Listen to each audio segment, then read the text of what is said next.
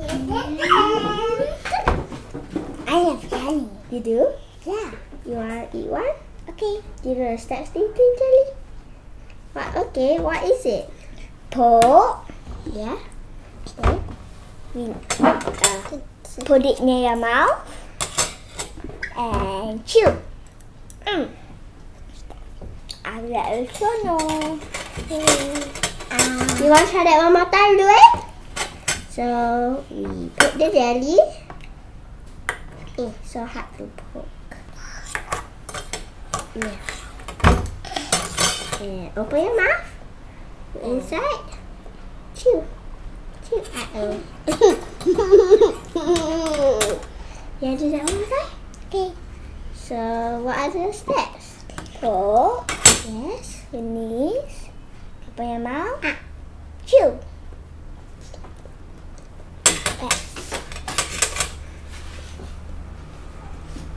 Let's do it again. Hi children. What are y'all doing? Eating jelly. You are eating jelly? Nice. Who made them? Mommy. Mommy made jelly? Alright, that's good. Seems like there's not enough jelly. So shall we make more jellies for us? Yes, let's go! Hi everyone! Hi, welcome back to Computational Thinking 101.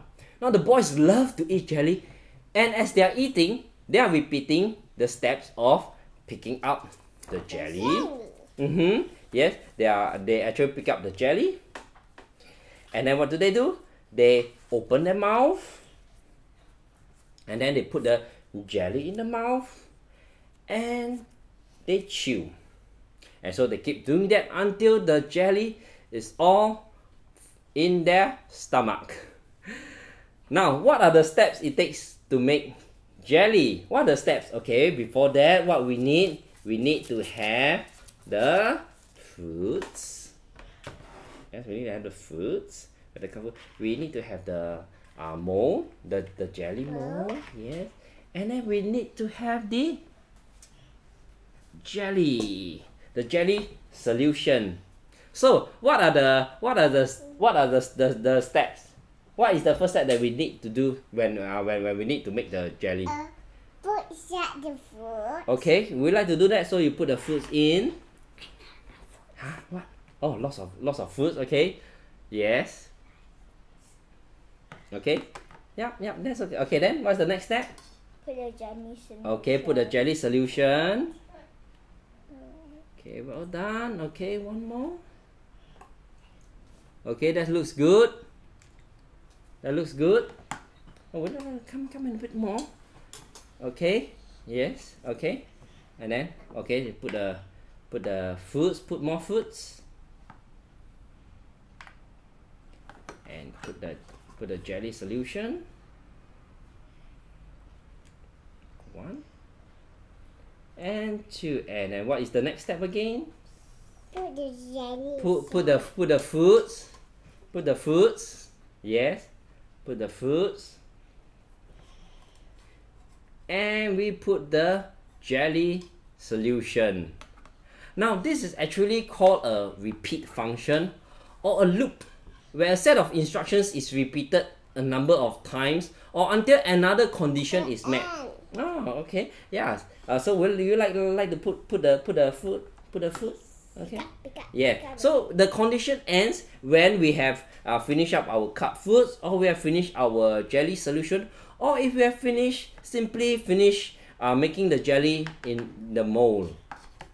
And we represent it this way, where we would, okay, let's use that for, okay, and I'll show you a set of cards. Thank you. And what we have done is we add the fruits, we pour the jelly solutions, and we add the fruits, and we pour the jelly solution. We added the fruits, we pour the jelly solution, we add the fruit, and we pour the jelly solution until we have finished making all our jellies. Now, how can we simplify this? Yeah. How can we simplify? We simplify by using a repeat function. Okay, we simplify, yes, with a repeat function. So how many times do you want to do? Times 2, times 4, or even times 8. So there are so many ways that we can do it. Now, can you think of other situations in everyday living that you have to repeat have a repeat loop? For example, let's look at our brushing teeth again. So if you were to divide your mouth into 4 quadrants, how will you program a robot to brush all 4 quadrants? Brush each quadrant for 10 seconds in a circular motion, and then you move on to the next quadrant, and you brush each quadrant in a circular motion, and you move on to the next set, and so on and so forth. Now, another example that we have here is moving up a flight of stairs, where we have a flight of Lego, yes, okay. And if we are to program the Lego figurine to move, so what will our first step be? Go up. We will go up, okay, we'll go up. Forward. Okay, that's okay. Go up, then after that, Forward. move forward, and then Up. move up, Move forward. move forward. Would you like to show? Move up, move forward, move up, and move forward. Okay, yes. So we are coding our Lego figurine to move forward, move up, move forward. And you can use the coding cards like this to create a sequence. And you can even simplify it accordingly. Plain simple codes, or you can even use the repeat functions. It is all up to you. And you know what? You can also do a forever loop just for fun. As usual, thank you for joining us, and have fun looking out for computational thinking examples around you. Have fun and goodbye!